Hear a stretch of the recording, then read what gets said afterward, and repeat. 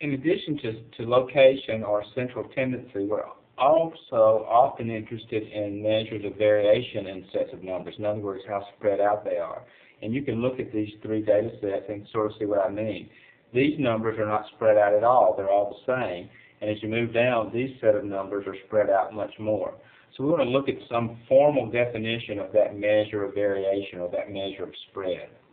But before I actually do that, I want to at least make one comment, and that is, although these sets of numbers have different amounts of spread or variation, they all have the same mean. If you calculate the mean for all those numbers, they're all equal to 5. And getting back to my measure of variation, one common measure of variation in a sample is called the sample range. The sample range is nothing more than the largest value in the set of numbers minus the smallest value in the set of numbers.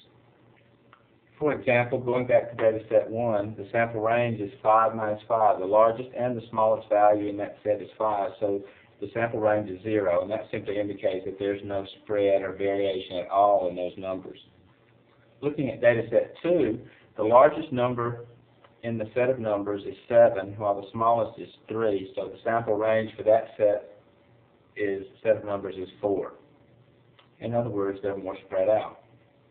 And finally, the sample range for the third data set is 10, which is the largest number in the set, minus 0, which is the smallest. So the sample range for the third data set is 10. And that sort of corresponds to your common sense about how spread out those numbers are. So the sample range is a very simple measure of variation in a set of numbers.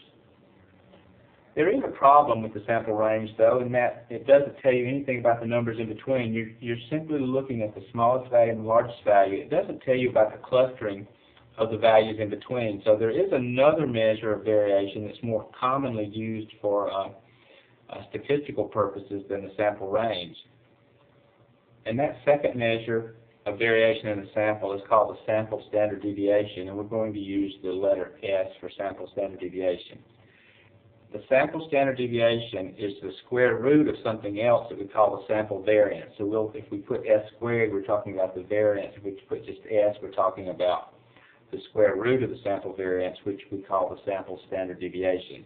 And the main reason I'm writing it that way is that when you're doing a lot of calculations, putting square roots over this fraction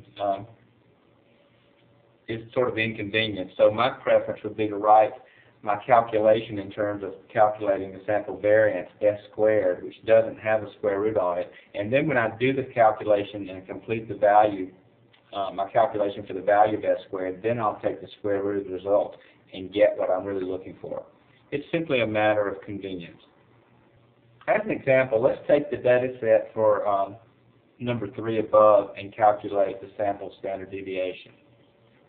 The formula for the sample variance, which I'm going to get first, has X bar in it, so I have to recall that I earlier decided that X bar was 5 for all 3 of those data sets. I highly recommend a table for calculating the standard deviation. If you're looking at this formula, you're going to need to know the X's, so I'll create an X column. You're also going to need to know X bar, so I'll create a column for that. Then you're going to need to know the deviations of the X's from the mean, so you're going to need an X minus X bar column. And finally, you're going to square those results, those deviations. You need a column for that. And in the end, you're going to sum those squared deviations all up, so I'll leave a box at the bottom of that last column, and that's going to be summing those numbers. So the thing to remember is when I finish, the number in this box will be the numerator of the sample variance. And that's the hard part of the calculation. So I would highly recommend this table form, this tabular form, for calculating the sample standard deviation. So, step 1, write your X's in the first column.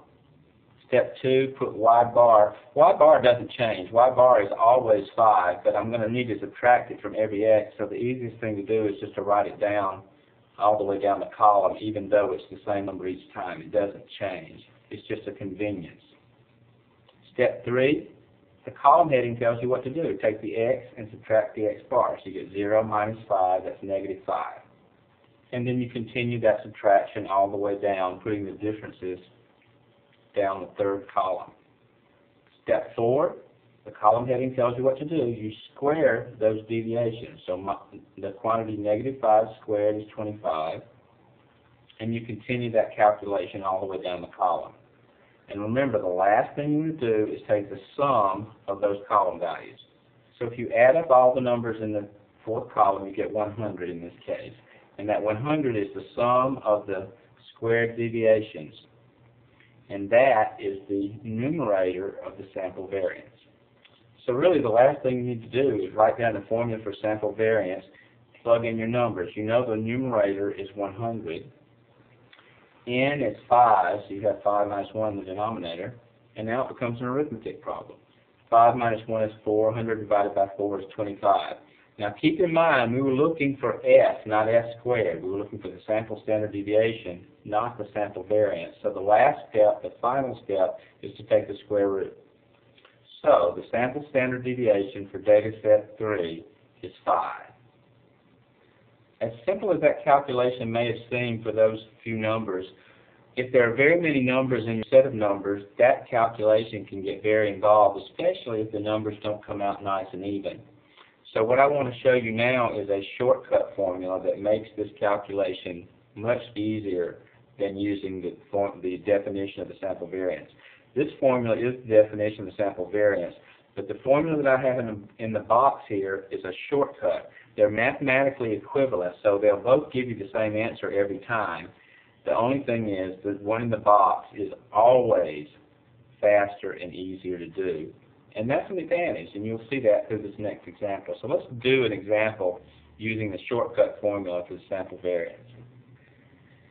In fact, let's use data set 2, these 5 numbers. Now remember, we've already calculated x bar to be 5. We need x bar in order to calculate the sample variance, either using the original formula or the shortcut formula. So we're always going to need x bar no matter what. You can see now why the shortcut formula is much easier, because if you look at the formula, we need x bar so we can square it, but we already know that. We need n, but that's just 5, we know that, n minus 1. So really the only thing that requires any considerable amount of work is the sum of the x squares. So all we need besides the x column is an x squared column, and then a box at the bottom to sum up the x squares, and the sum of the x squares will be the first term in the numerator of the shortcut formula. So you can see how much easier that is. Let's carry it through. Simply square 3 and get 9, square 4 and get 16, take that all the way down the column, and now we're going to sum up those squares. If you add up the second column numbers, you get 135, and that's the sum of the squares of the x's, which goes in the first term of the numerator for your shortcut formula for the sample variance. Plugging that in and noting that n is 5 and x bar is 5, that's just a coincidence, and the n is also 5 in the denominator, we end up with 10/4, which is 2.5. Again, remember, we're looking for s, not s squared, so the last step is to take the square root of s squared to get s. The square root of 2.5 is about 1.58. So now, using our shortcut formula, we have found the sample standard deviation to be about 1.58.